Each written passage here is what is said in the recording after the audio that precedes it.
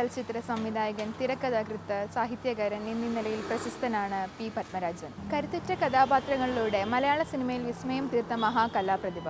1945 May 23 Alappuzha ജില്ലയിലെ ഹരിപ്പാടിനടുത്ത് മുതുകുളത്ത് അനന്തപത്മനാഭൻ പിള്ളയുടെയും ദേവകി അമ്മയുടെയും 6ാമത്തെ പുത്രനായി അദ്ദേഹം ജനിച്ചു.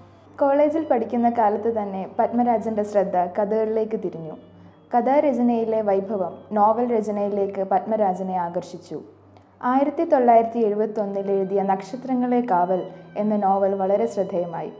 ആ വർഷത്തെ കേരള സാഹിത്യ അക്കാദമി പുരസ്കാരവും കുങ്കുമം അവാർഡും ഈ കൃതിയിലൂടെ പത്മരാജൻ സ്വന്തമാക്കി. മലയാള സിനിമയിലെ നിരവധി പ്രതിഭാധനരായ സംവിധായകന്മാരുടെ മുൻനിരയിലായിരുന്നു പി. പത്മരാജൻ. പത്മരാജന്റെ സിനിമയിൽ വിനോദവും കലാപരവും നിരൂപക പ്രശംസയും മാത്രമല്ല, പ്രധാനമായും വ്യത്യസ്ത വിഭാവങ്ങളുടേതായിരുന്നു. 1975 എഴുതിയ പ്രയാണമാണ് പത്മരാജന്റെ ആദ്യ തിരക്കഥ.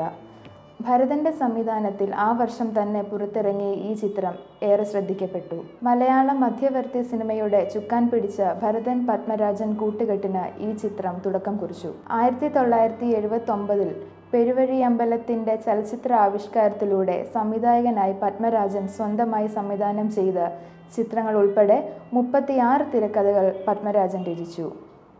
IBN ലൈവിൻ്റെ എക്കാലത്തെയും മികച്ച 100 ഇന്ത്യൻ സിനിമകളുടെ പട്ടികയിൽ പെരുവഴിയമ്പലം ഒരു സ്ഥാനം കണ്ടെത്തി. രതിനിർവേദം, തകര, കാണാമറയത്ത്, കരിമ്പിൻ പൂവിനക്കരെ, ഈ തണുത്ത വെളുപ്പാങ്കാലത്ത് എന്നിവയാണ് അദ്ദേഹം മറ്റ് സംവിധായകർക്ക് വേണ്ടി രചിച്ച തിരക്കഥകളിൽ ശ്രദ്ധേയമായ ചില കൃതികൾ. ഭരതൻ്റെയും KG ജോർജിൻ്റെയും കൂടെ മലയാള സിനിമയുടെ വളർച്ചയ്ക്കായി ഒരു സിനിമാ വിദ്യാലയം പത്മരാജൻ തുടങ്ങുകയുണ്ടായി. ഇത് കലാ സിനിമയെയും വാണിജ്യ സിനിമയെയും ഒരുപോലെ പ്രോത്സാഹിപ്പിക്കാനുള്ളതായിരുന്നു. ഭരതനുമായി ചേർന്ന് പത്മരാജൻ പ്രവർത്തിച്ചിട്ടുള്ള സിനിമകളെല്ലാം സമാന്തര സിനിമയുടെയും വാണിജ്യ സിനിമയുടെയും ഇടയിൽ നിൽക്കുന്നത് എന്ന അർത്ഥത്തിൽ മധ്യവർത്തി സിനിമ എന്ന് അറിയപ്പെടുന്നു. 36 ചിത്രങ്ങൾ തിരക്കഥ എഴുതിയ പത്മരാജൻ 18 ചലച്ചിത്രങ്ങൾ സംവിധാനം ചെയ്തു.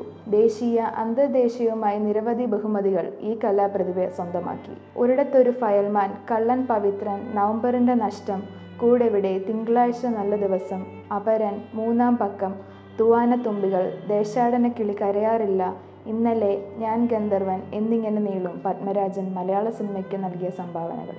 ഞാൻ ഗന്ധർവൻ എന്ന തൻ്റെ ചിത്രത്തിൻ്റെ പ്രിവ്യൂ കാണാനായി കോഴിക്കോട് എത്തിയ അദ്ദേഹം 1991 ജനുവരി 24 രാവിലെ അവിടുത്തെ ഹോട്ടൽ മുറിയിൽ മരിച്ച നിലയിൽ കണ്ടെത്തുകയായിരുന്നു. 46 വയസ്സേ അദ്ദേഹത്തിനുണ്ടായിരുന്നുള്ളൂ. ഉറക്കത്തിലുണ്ടായ ഹൃദയസ്തംഭനമാണ് മരണകാരണം. ചലച്ചിത്ര ലോകത്തെ വളരെയധികം ഞെട്ടിച്ച ആ സംഭവം ഇന്നും മലയാള സിനിമയിൽ തീരാനഷ്ടമായി അവശേഷിക്കുന്നു.